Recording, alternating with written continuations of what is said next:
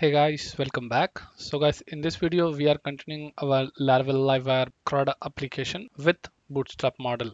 So now guys, in this video we are going to learn about how to edit and update the data using Livewire. Okay, so once we click on this edit, a pop-up model should come, something like this, and with the data, and then we will be updating the record. Okay, so guys, now let's get started to build this.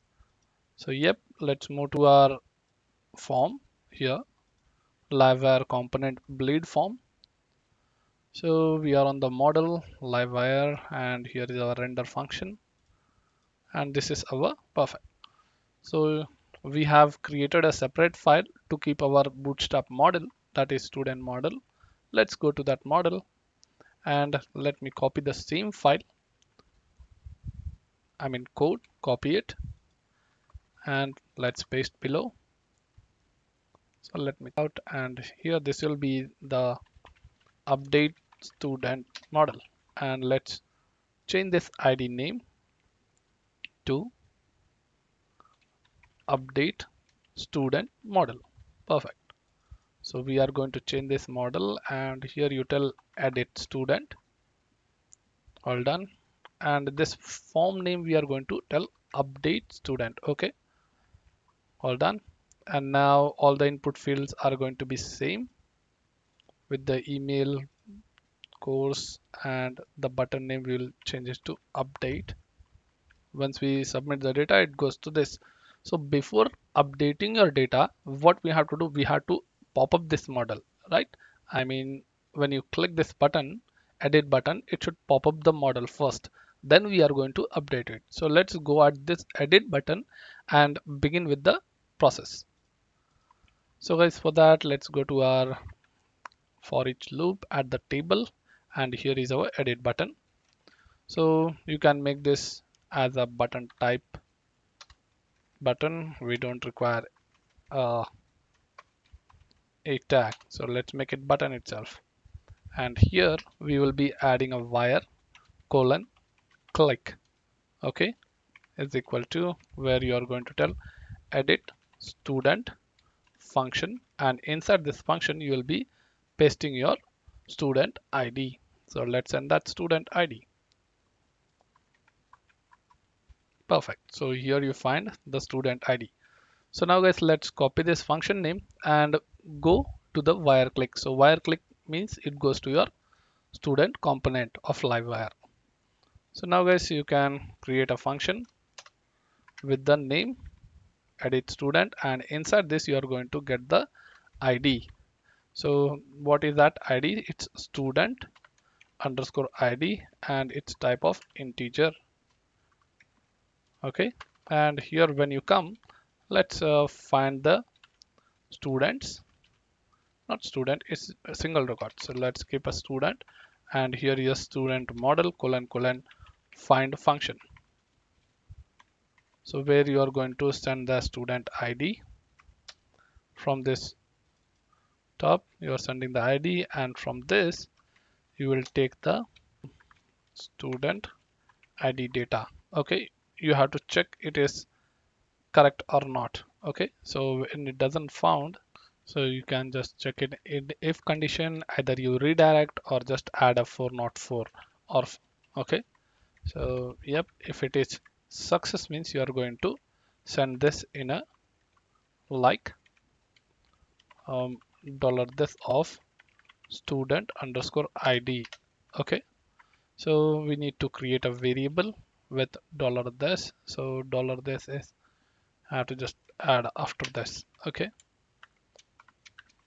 dollar student ID. So student ID is added, and now missing with the semicolon. Let's add the semicolon. Done. And if you just want to, so how to redirect yourself over when ID is not found, you can just go back to your pagination, Livewire, and you find that redirecting over here. Okay, so return and redirect to at this, just redirect back to students. So now guys, when you click that, when you click this edit button, you need to pop up the model.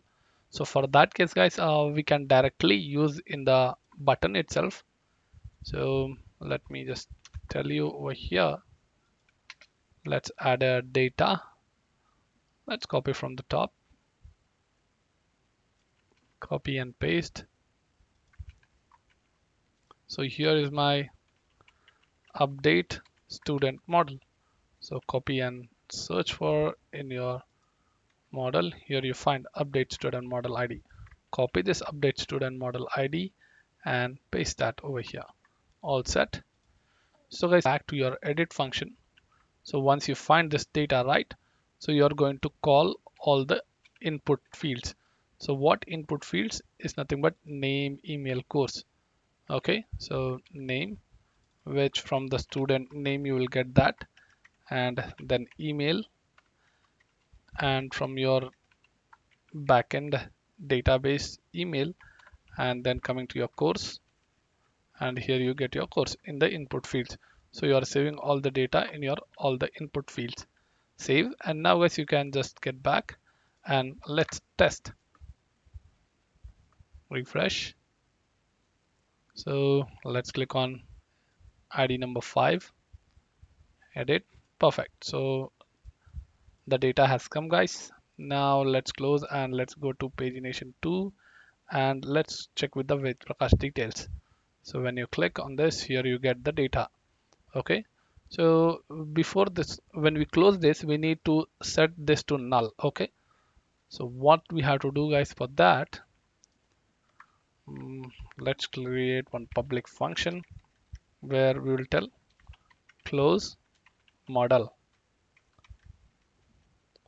So when we close the model, we just reset all the input fields. That's it.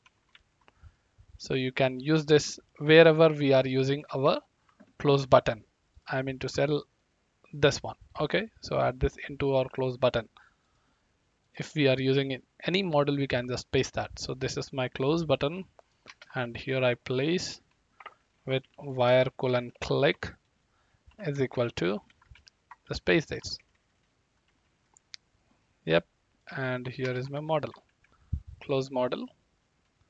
And coming to your model case also, close that. Done. Yep, and now let's refresh and check once again, guys.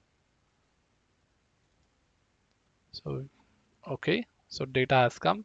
Let's close this, and now if you edit here, it's empty. Perfect. So yep, guys, and now let's try to update this record. Okay, so I'm going to update with ID number 5, which is Hemant. Let's edit. So here we get data, and once we click on update, what happens? Let's check that in the code. So let's copy this update function on form submit and go back to your component. Let's search for the update student. Okay, we don't have. So guys, let's create the function and create a update student function name. Let's leave it empty, and here we are going to update the student. So let's create our student. So let's use a where condition over here and with the update function. Okay, so once you use the where condition of ID, and here you send your $this of the student ID. So where is the student ID? Let's copy it. Need to copy, add the update function student ID, and then you're going to update the records. So what records? It's a name, and that comes from your $this of name. When you edit, you are storing the data into this $this of name, right? So that data only we will get and update it. So we cannot directly update that, but we need to validate it. So before that, you just need to take the validated data.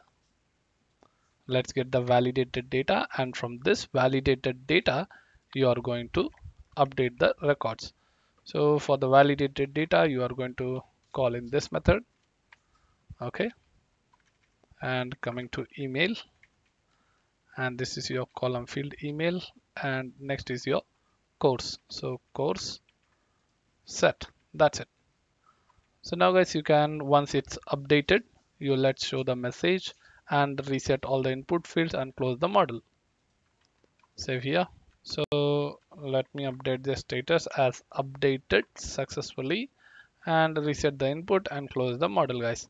So make sure you are, when you're closing the update model, okay, let's get back to our model, and this is our model ID and from where this model is called. Okay, it's called from the student index. Okay, so this is our student. At this bottom only we have to call it. Okay, so let's copy this, and on the event listener we are going to hide this model. Okay, when close model comes, we have to hide the update student model also.